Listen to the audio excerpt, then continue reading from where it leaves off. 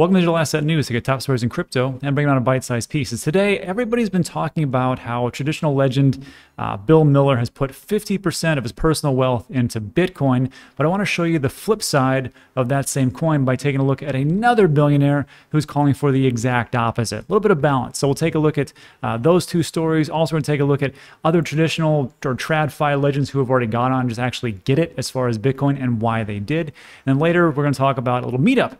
So we'll do all those things, but first take a look at what's going on into the market. So today it is, I think it's the 11th. It's Tuesday, beautiful day here in Puerto Rico, and the market cap's up a little bit today. Looking pretty good. I mean, we had a pretty big slide, but now we're at 1.94 trillion. Bitcoin price is almost back to 42K. So, I mean, everybody's congratulating themselves, but remember, we're pretty far off from the all-time high of around 69K. So not a big celebration right now, but hey, take the wins for what they are, because we didn't slide back down to, I don't know, 20K or 11K like some people were calling for, sure. And if we take a look at the prices overall, just to see what's going on as far as like the market itself, Bitcoin's up 4%, Ethereum's up 5%, almost 3,100. It's pretty good. Binance Coin, everything's up across the board in the last 24 hours. I don't think anything should be down. Let's see, which one's the big winners? 10% for Cosmos, 18% for Near Protocol. Man, that's on a tear. Almost 14% for Polygon. So things are pretty good. And like I've talked about before, this is not financial advice, just financial opinion.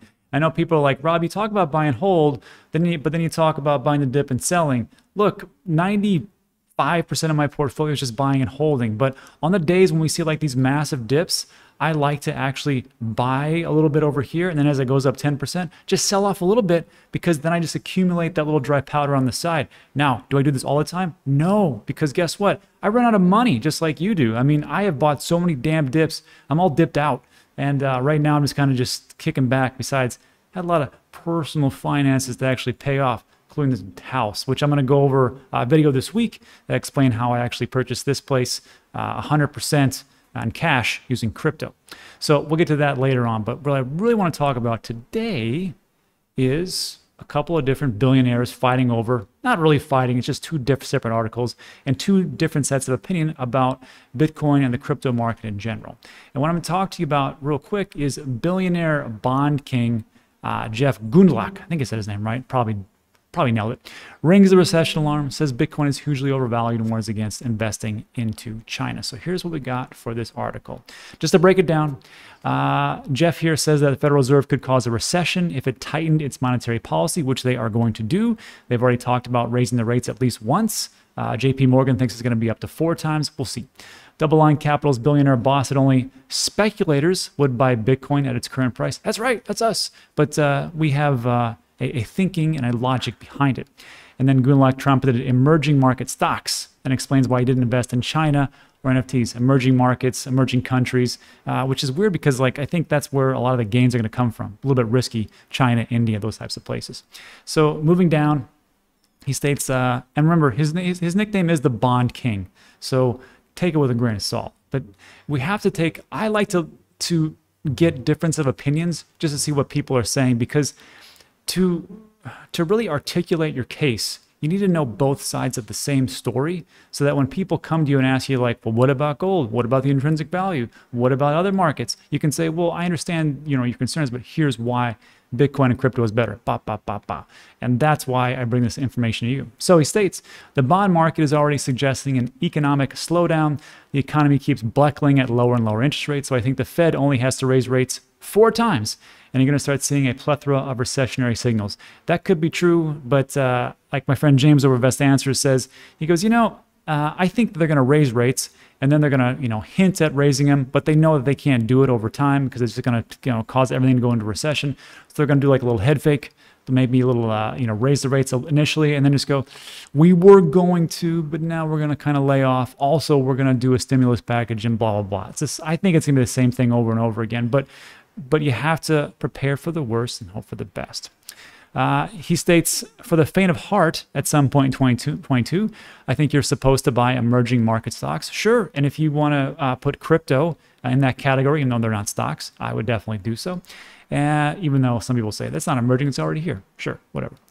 Bitcoin is for speculators at the present moment. I would advise against buying it. And this is interesting because like the way the article was stated, it sounds like he's like, don't ever buy it. But he does say like, hey, it will be volatile as people get out. Maybe you should buy it at 25,000. So you have to understand that there's a story behind the story, and you have to really dig into it to get it. This guy, Jeff, isn't hypothesizing that you should never buy Bitcoin. He's just a guy that likes to buy cheap stuff, which makes a lot of sense to me. And I can totally appreciate that. So if he's like, buy at 25,000, sure, if it goes down there. But as we're going to see, Bill Miller, he bought at 30 and keeps buying all the way down and up. Lastly, to finish up, I like this quote. He says, bonds fit my culture of cowardice. At least he's honest. I'm sort of an anti-momentum investor, and Bitcoin is for momentum investors only. Just like FANG stocks. Look, we're in good company. FANG stocks. We got Facebook, Apple, Amazon, Google, and Microsoft, or now it's called, or not Microsoft, Facebook, or now it's called Meta. So sure. And then lastly, the valuation is not good. I like buying stuff that's cheap, like we talked about. And if you're a momentum investor, it's like playing roulette with a strategy that works as long as the wheel doesn't come up the zero or double zero. You're making money, and then eventually you get a double zero and you're busted. Momentum investors tend to go out in a blaze of glory. Potentially. However, you have to understand that some of the biggest investors of our time have taken a look, and some of the smartest people have taken a look at different opportunities, and they've really gone all in. And you can see it with Amazon. You can see it with Meta, or what was called Facebook. You can see it with Tesla, what's going on right now. And I think you're seeing it right now with Bitcoin. So that is one side. And when he talks about going to zero, you have to remember that he's not the first one that said it's going to zero. And as a matter of fact, there's this great website I always like to bring up. It's called 99 Bitcoins. And we can see how many times Bitcoin has died. Let's see. The most recent death was 2021, December 28th.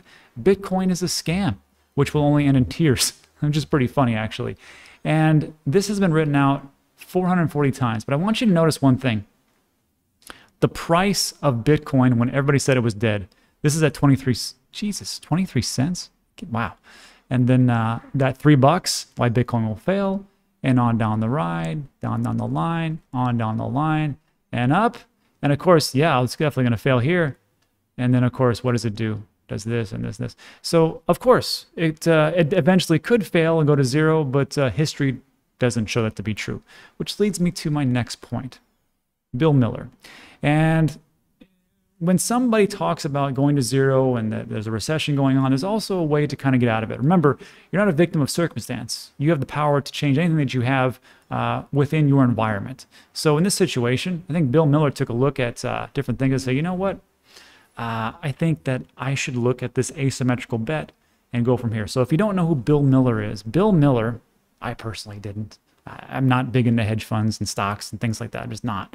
But Bill Miller holds the mutual fund record for being the S&P 500 for 15 consecutive years. So remember, like a week ago or so, we showed you that out of all the hedge funds in existence right now, 4 out of the hundreds that are out there, only 4 beat a basic buy and hold strategy of being the S&P 500. But Bill Miller here was smart enough to beat him 15 consecutive years in a row. So kudos to him. And what we're going to talk about, there's 3 different snippets we're going to talk about. First, we're going to talk about why he's buying at 30K and what will happen in the future. Then we're going to talk about, which I think is the most interesting, the environmental impact. Because you're going to hear a lot of different people like the Kevin O'Leary's and the Elon Musk talk about, well, Bitcoin is really environmentally dangerous. Well, here's Bill Miller's way around that. It's beautiful the way he said it. And then lastly, we're going to talk about gold and its intrinsic value. So let's just take a listen to the first one of why he's buying at 30K. Check this out. Let's come back. And this time I started buying it again at $30,000, down from 66. And my reasoning was, there's a lot more people using it now. There's a lot more money going into it in the venture capital world. There are a lot of people who are skeptics who are now at least trying it out. And I thought maybe 50% is a good stopping point for it. But if it goes back down to 80 or 85, I'll buy it all the way down. Well, it did stop right around 50% and slowly started its way back up again. But I bought a fair amount at the $30,000 range and have been adding to various Bitcoin related investments since then. And yeah, great. It makes a lot of sense. He bought it at 30K. And actually beforehand, he had bought it like at $300, $400 before.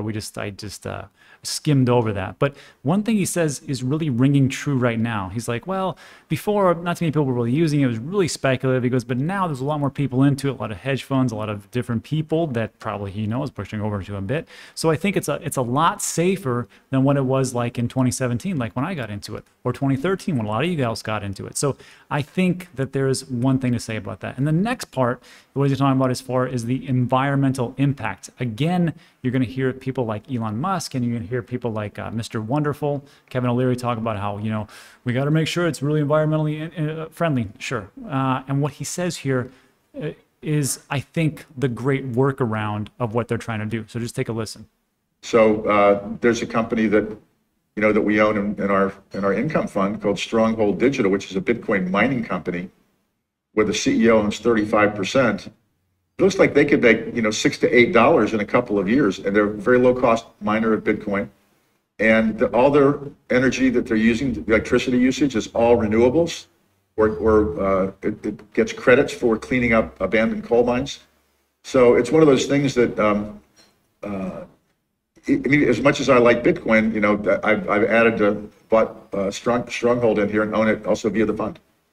Yeah, so on top of that, I mean, he just says, like, look, we're just going to bypass that whole issue, just going, we've got a company that uses 100% renewable resources. Everybody can get on board on top of that. And also, just if you haven't known, El Salvador just put a little piece out. They're going to add more geothermal energy sources to power the Bitcoin city. And Presidente Bukele explained that the power coming from the volcanoes, that's what's powering the whole thing, managed and maintained by a state company called Lageo produces more than 1,000 gigawatts for the nation yearly. He states it'll be clean, cheap, and renewable energy from a source that will last at least a couple of million years. And that got me thinking, I'm like, what's 1,000 gigawatts? Because I have no idea. There was a great article from energy.gov. What's a gigawatt? And look, it says this. At the end of 2018, there were over 163 gigawatts of solar PV and wind power in the United States combined. So when they're talking about this, they're talking about 1,000 gigawatts. And if we take a look, like, well, how much is 1 gigawatt? 3.125 million PV panels or photovoltaic, 364 utility scale wind turbines, which are actually not environmentally friendly to actually produce, I might remind you, and 110 million LEDs, roughly 1.3 million horses, 2,000 Corvettes, 9,000 Nissan Leafs. That's just one. Remember, you got 1,000 being produced over here. So that's just one of the things that I think we can combat that environmental discussion. And then lastly, what he says here about gold, I think is important for all the gold bugs. First of all, I own gold. I own gold, I own a little bit of silver, and I own a lot of Bitcoin. Not a lot, but I mean, comparatively. And what he says here is like a good reminder, like when people talk about, well, gold's a great hedge. Yeah, well, it can also be confiscated, just like it was in 1933. Well, there's no intrinsic value because gold, you can use it on your cufflinks, you wear it in gold diamonds or gold watches and all that. Yeah, okay, well, here's a great suggestion that Bill Miller talks about as far as the intrinsic value, how we can combat that argument as well. Take a listen. Right. And gold is what people typically fled to when the governments tried to, inflate them out. And in the United States, Franklin D. Roosevelt confiscated everybody's gold in 1933. You had to turn it in or you went to jail. So they can't confiscate your Bitcoin because there's nothing, if you hold it securely, as long as you have an internet connection, you can send it somewhere instantaneously at very low cost. And the reason I like the insurance company analogy is because if you think about, people talk about the intrinsic value of Bitcoin. This is a Warren Buffett argument, that Bitcoin has no intrinsic value. It doesn't have any earnings. It'll never pay any dividends. And so how do you even think about something like that?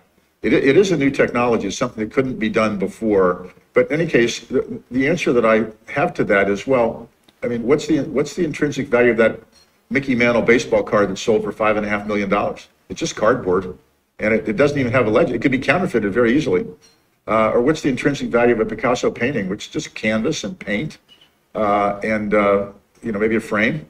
But people will pay millions or tens of millions of dollars for it. And so it comes down at the very basic level for supply and demand. So yeah, great. I can totally get on board with what Bill is saying. It's just another person to kind of add to the repertoire of who is coming in as far as like with the traditional finance space, because some of the smartest people on the entire planet are finally figuring out that Bitcoin, crypto, and digital assets are a pretty good bet. So let me know what you think about that in the comments section.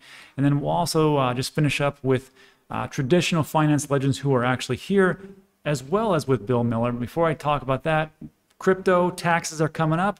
I use CryptoTrader.tax from the time that I actually signed up, the time that I imported all my trades and everything else, which wasn't that many, but there was a lot of things all over different places. It took me 30 minutes. There is a link in the description. It looks just like this. And you get 20% off. And also I did a deep dive into how to actually use this software. Oh, and also they integrated this year with Voyager. So if you use Voyager like myself, all your trades go that way and you don't have to wait for a CSV file. So anyhow, lastly, the legends. And this is just a small little snippet of people. Billionaire hedge fund investor, Drunken Miller. I used to say Drunken Miller, but feels that's not right.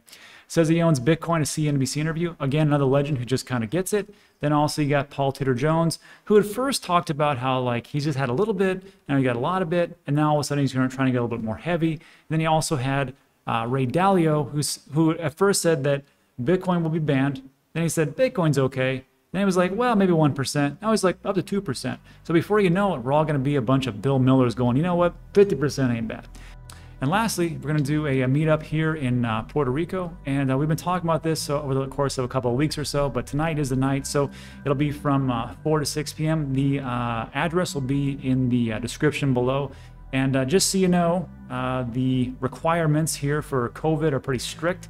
So just so you know, you got to wear the mask. You also have to have your ID, and you also have to have your vaccination card. Hey, I don't make the rules, I just live here. And that's it for today. So look, if you found a little value in today's video, give it a thumbs up. Also consider subscribing. A lot of things we talk about are time sensitive. And that's it for today. So thanks so much for watching. I appreciate it. And I'll see you on the next one.